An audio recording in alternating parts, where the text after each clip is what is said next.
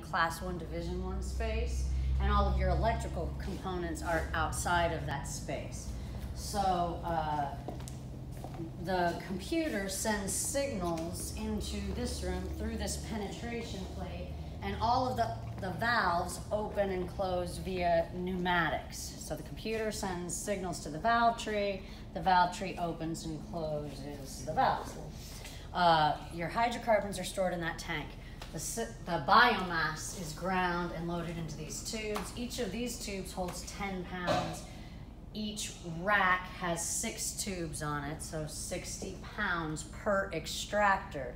And a single PLC can run up to 6 extractors at once. So this is our Bravo system. You can have Bravo 1, 2, 3, 4, 5, 6. Gotcha. It's nice because you can start small and then scale up as your demand grows. And how many Bravo systems or how many systems can you have at one time? So with the scale that we're talking about. It depends on your zoning. Okay. So we specifically designed it to run 6 because if you have a light industrial zone, you can run 300 pounds of hydrocarbons in a single controlled space. Gotcha. Now you could build, separate pods to help segment a space, or if you have Okay. an industrial zone, you can run a lot more hydrocarbons at once. And we have larger scale systems as well. We kind of have a next generation, which I'll show you in the back. Okay. Very nice. But the idea is that we start by pulling a hard vacuum. If the system can hold that really low vacuum pressure for a period of time, then we can be sure that all of our clamps are tightened, all of our hoses are properly connected, and the system's safe to run.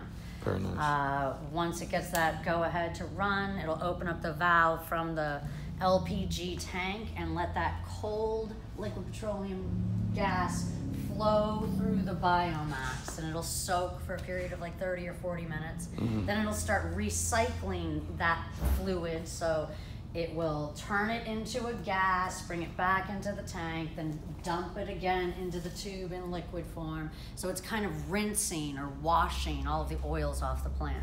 Gotcha. Final recovery, you'll be taking that solution that now contains all of your hydrocarbons, all of your cannabinoids in solution with the hydrocarbons. You're gonna run it through this falling film evaporator. This is hot, so the gas will evaporate and all the cannabinoid oils will fall down into your collection pot.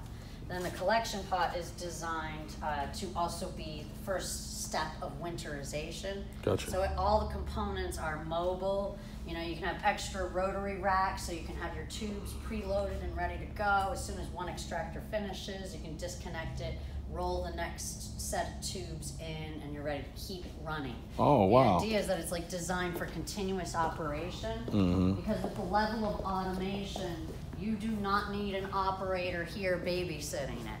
So you can set up your programs, get your extraction going, check through your sight glasses to make sure you're getting oil produced in your collection pot, and then you can walk away for the rest of the cycle. Because it'll do one tube at a time, and then daisy chain. So if you know that you're good with one tube, all the rest of the tubes are gonna flow in the same kind of manner. And the PLC will send you messages by text saying, hey, extractor 1, tube 2 complete. Or it will tell you, error message. Right.